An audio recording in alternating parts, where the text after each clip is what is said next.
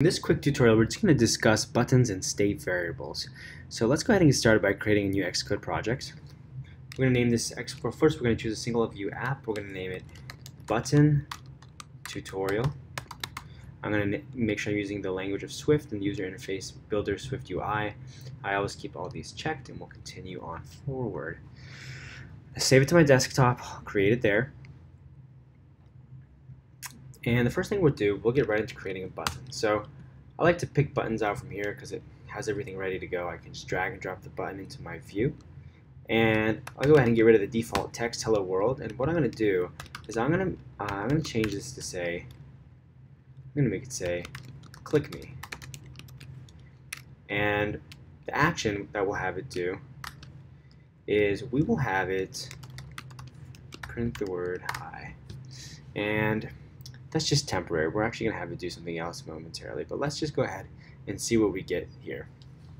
What we should get, as you see, is a button that says click me. So in another tutorial we discussed H-stacks and V-stacks. So what we're going to do is we're going to embed this button inside of a V-stack or a vertical stack that lets us put things on top of each other vertically.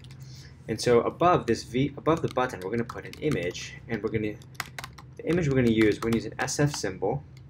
And that SF symbol, the SF symbol will be a heart. So that is exactly what we're looking for. And I have another video discussing SF symbols as well. So you can find those videos in the description below. And so now we have an image of a heart, and we have this button.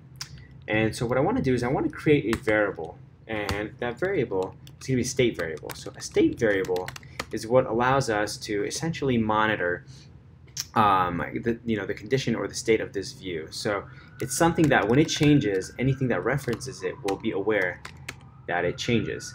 So what I'm going to do is I'm going to go ahead and create a state variable, and I'm going to name it love.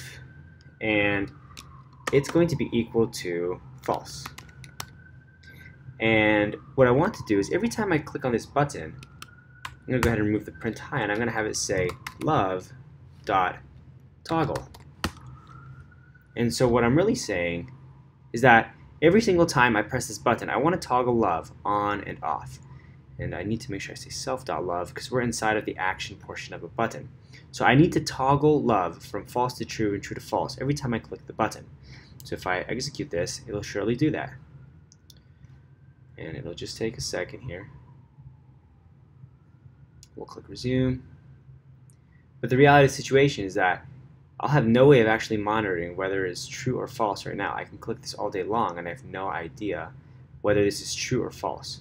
So what I can do instead is I can say, instead of saying the image is going to be heart, I can say if love is equal to true, then I want to have an image of a heart that's filled. And if it's not true, then I want just the image of the heart. And so what I can do now is I can try clicking it. Make sure we get this working. So now when I click me, it's toggling it from true to false. And I can essentially monitor that now by the state of this button. So if it's showing me heart, so if I see this heart that's not filled, I must be in here, which means that love must not equal true. And that's how I can monitor the state through an image, and that's how I can modify the state with a button. So if it says heart, if I have a filled heart, then this is heart.fill. And just one quick review. If you want, you can actually download the SF Symbols app from Apple, and that goes ahead and it shows you all these icons that Apple gave us by default. So we can refer to these by name. If I just search for them, I can find heart and heart.fill. So that's where I got the name for this. Heart.fill is this one, and heart right here is this one. Alright? If you have any questions, just shoot me a message below, and please don't forget to subscribe. It's how it keeps us going. Alright? Have a good one.